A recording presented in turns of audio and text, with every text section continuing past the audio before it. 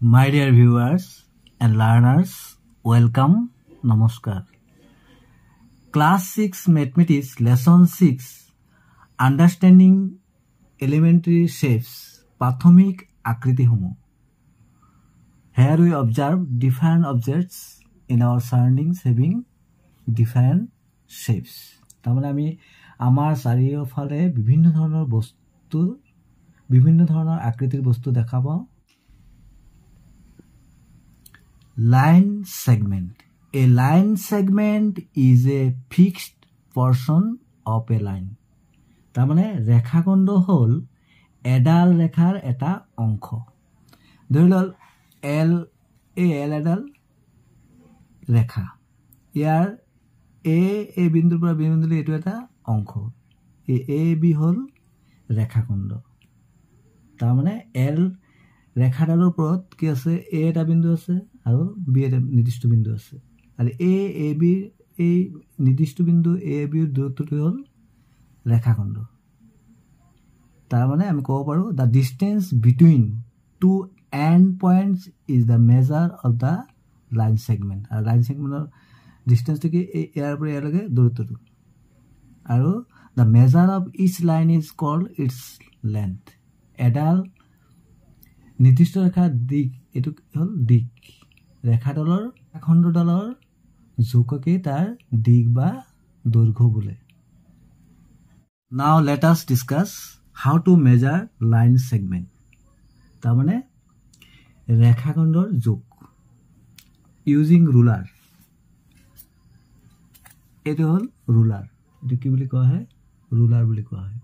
স্কেলডালক আমি কিদৰে ৰেখাখণ্ডৰ জোখ মানে দৈৰ্ঘ্য দিকটো আমি নিৰ্ণয় কৰিব পাৰি. ধৰা হল ইয়াৰ জোখটো কিমান? ইয়াত হল এটো হল A বিন্দু. আমি কিদৰে জোখিব লাগিব? ইয়াত আমি A পইণ্টৰ পৰা ইয়াৰ পৰা ষ্টাৰ্ট কৰিব লাগিব. তাৰমানে ইয়াৰ পৰা আমি যদি জোখো তো ইয়াত দেখিলো আমি কিমান আছে তো ইয়াত আছে. এটো হল 6. তাৰমানে কি আছে 5.5. তাৰমানে 5 আৰু আধা আছে. তাৰমানে এই ৰেখাখণ্ডৰ জোখ হল 5.5 centimeter. Again we can measure using divider. Divider মানে কাটা কম্পাস. জ্যামিতি বাক্সত থকা এটো হল ডিভাইডাৰ বা কাটা কম্পাস. এটোৰ আমি কিদৰে ৰেখাখণ্ড জোখিব কৰিম? প্ৰথমে আমি এই বিন্দুত এদৰে বহাম, আকৌ এই বিন্দুত এদৰে বহাম.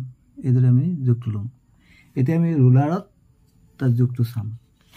ৰুলাৰত এই বিন্দুৰ পৰা এদৰে বহাই কিনে চাম. ইয়াত কিমান আছে? ইয়াৰ পৰা ষ্টাৰ্ট কৰিলো. ইয়াত কিমান আছে?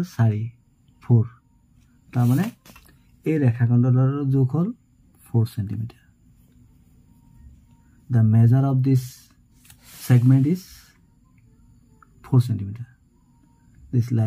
The measure of this line segment is 4 centimeter. Now let us do these sums. Do it yourself. তাৰমানে নিজে কৰিব কৈছে. 113 page. Number 1, fill in the blanks by using the sign this or this. তাৰমানে less than greater than less and by simple observation. তাৰমানে সাধাৰণ পৰ্যবেক্ষণৰ সহায়ত এই চিন কিটা আমি ইয়াত বহাব লাগে. তাৰমানে সৰু না ডাঙৰ আমি চিনাক্ত কৰিব লাগে. ইয়াত দিছে নাম্বাৰ 1 AB, ইয়াত দিছে PQ. আমি যদি observe কৰো, if we observe then we find AB. This one is AB and this one is PQ. We find that PQ is greater than AB only by simple observation. আমি পৰ্যবেক্ষণ কৰি কি পালো? PQ হল AB তকৈ ডাঙৰ. তাৰমানে আমি কি চিনটো কিদৰে বহাম? PQ ডাঙৰ, তাৰমানে এইটো এইদৰে বহাম. Next one, CD, this is XY. CD, this one CD, XY this one. So by simple observation we find that CD is greater than XY. তাৰমানে CD XY তকৈ ডাঙৰ. তেনেহলে CD টো ডাঙৰ, তেনেহলে আমি চিনটো এইদৰে দিব লাগিব, এইটো ডাঙৰ. Number 3, PQ CD.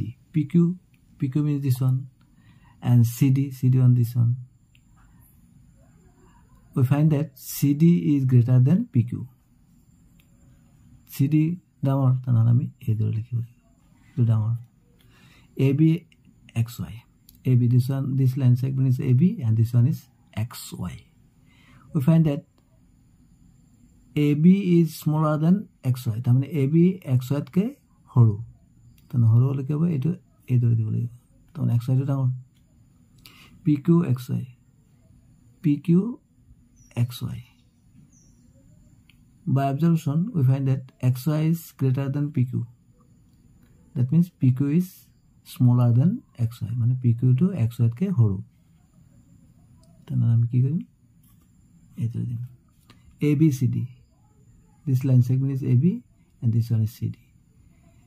AB is smaller than CD. তাহলে AB CD কে সৰু.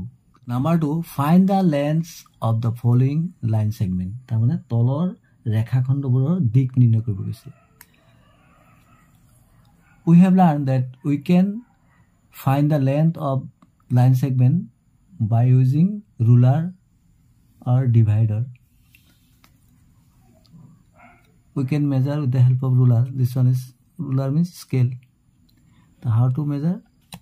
কি দৰে আমি মেজাৰ কৰিব লাগে এই যে পয়েন্ট আছে এই পয়েন্ট আমি ইয়াত বহাম এই দৰে ইয়াত ঠিক কিমান আছে ইয়াৰ পৰা ইয়ালৈকে 3 this one is 3 cm 3 cm. Next one এই বিন্দুটোত এই দৰে পয়েন্টটো আমি বহাম তো কিমান পালাম ইয়াৰ পৰা ইয়ালৈকে আমি কেন 4 পালো 4 তকে 1 পয়েন্ট বেছি আছে মানে 4.1 cm 3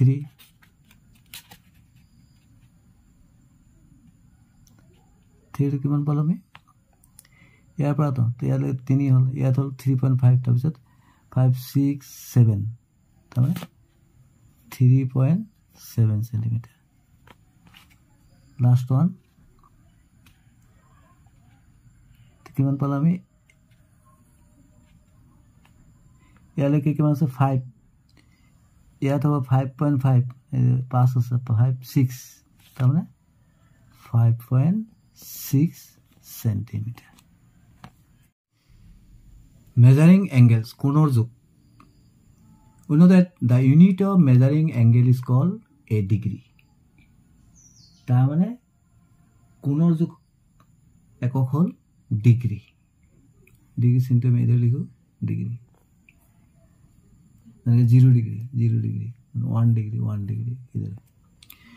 We know that one right angle equal to 90 degree. তাৰ মানে এক সমকোণ সমান 90 degree. One straight angle equal to 180 degree. তাৰ মানে এক সৰল কোণ সমান 180 degree. One complete angle equal to 360 degree. তো এটা সম্পূৰ্ণ কোণ হল 360 ডিগ্ৰী. ইয়াত আমি দেখিছো এই দৰে এতিয়া এই এংগেলটো হল 90 ডিগ্ৰী আৰু যদি আমি এই দৰে এই সম্পূৰ্ণ এই এংগেলটো ধৰো তেনহলে এটো কি হৈ যাব 180 degree. This one is straight angle and this one is right angle. Now if we measure সম্পূর্ণ অ্যাঙ্গেল এটা হলো সম্পূর্ণ অ্যাঙ্গেল গোটে অ্যাঙ্গেল তার মানে এই যে আমি চারিটা ভাগ করে কি হবে এটা 90 90 90 90 তার মানে সম্পূর্ণ কি হবে 360 degree complete angle. Acute angle are সূক্ষ্ম কোণ. If the measure of an angle is less than 90 degree, that angle is called an acute angle. তার মানে যিবোৰ কোণৰ জোখ 90 ডিগ্ৰীতকৈ কম সেইবোৰক সূক্ষ্ম কোণ বোলে. ইয়াত AOB এটো হল সূক্ষ্ম কোণ কাৰণ এই এংগেলটো গোটেইটো কি আছিল এটা সমকোণ আছিল 90 ডিগ্ৰী আছিল আমাক 90 তকৈ কম এটো হল কি আমি যদি মেজার করি AOB এটো কি এংগেলটো এটা সূক্ষ্ম কোণ.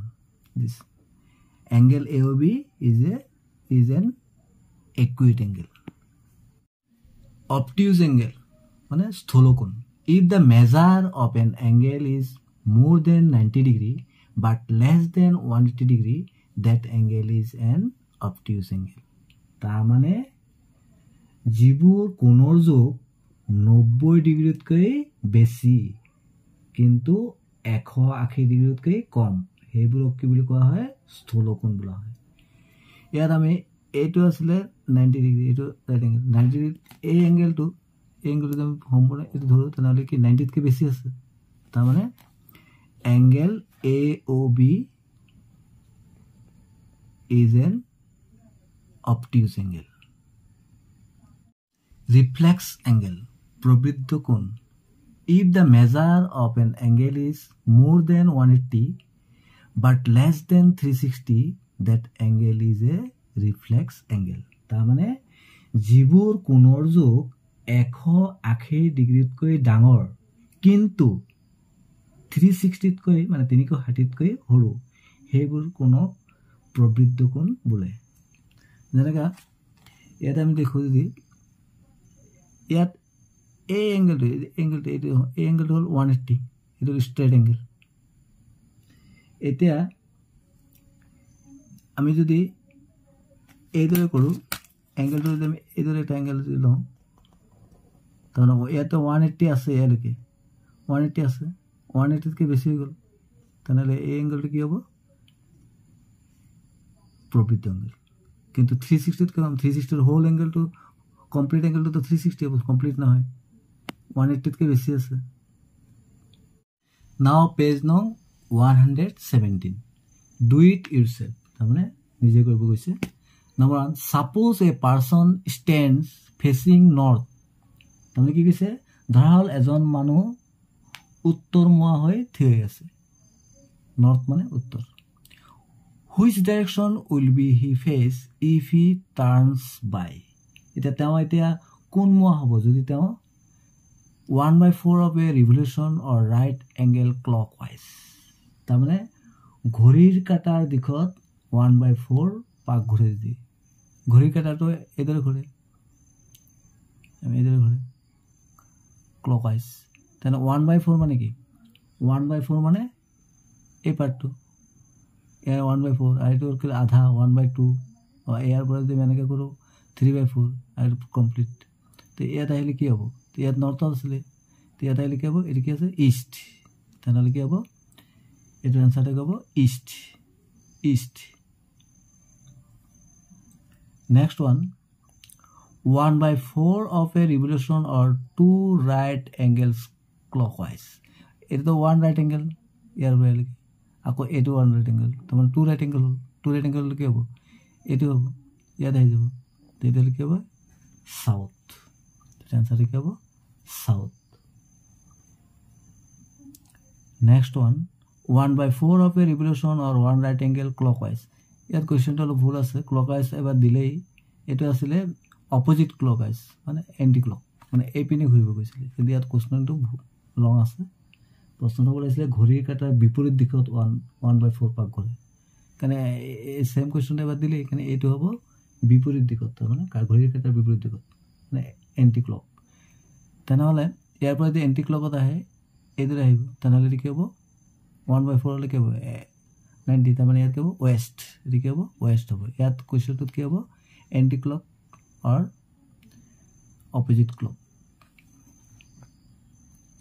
Next one 3/4 of a revolution or 3 right angle clockwise. Ekore tam 3/4 te 3/4 hole ke a 1/4 ya dile 1/2 ya daibo tam west to daibo kintu eto proshnotot hobo lagisile anti clock tamne ঘড়ীৰ কাটা বিপৰীত দিশত 3/4 পাক যদি ঘড়ীৰ কাটা বিপৰীত দিশত ধৰো তেনেহলে কি হ'ব ইয়াৰ পৰা ইয়াত 1/4 ইয়াত আহিলে 1/2 ইয়াত আহি যাব তেতিয়াহলে কি হৈ যাব ইষ্টত হ'ব আর যদি এই ক্লকওয়াইজ হয় তেনেহলে ওয়েস্টত হ'ব আৰু এন্টি ক্লক বা বিপৰীত দিশত হলে ইষ্ট হ'ব thanks for watching stay connected my dear viewers and লাৰ্নাৰ্স যদি আপোনালোকৰ ভিডিওটো ভাল লাগিছে তেন্তে লাইক কৰিব আৰু শেয়াৰ কৰিব আৰু মোৰ চেনেলটো যদি প্ৰথমবাৰ চাইছে তেন্তে সাবস্ক্ৰাইব কৰি ল'ব এনেদৰে ভিডিও নোটিফিকেশন হ'বতে পাই যাব আপোনালোকৰ এটা লাইকে আমাক নতুন নতুন ভিডিও বনাবলৈ উৎসাহ দিয়ে